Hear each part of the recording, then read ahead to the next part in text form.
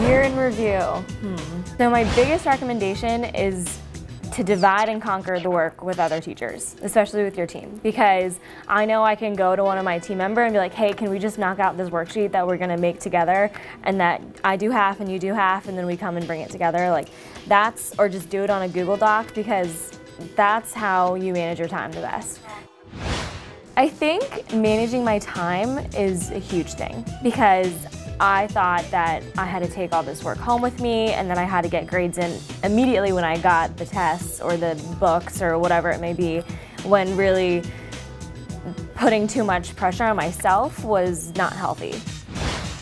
Maybe just have a little faith in yourself, have faith in the process, because it is hard, and I don't think they prepare you for quite that much, and the kids, you know, you'll mess up and they'll know you mess up, but they're still gonna love you and be there for you.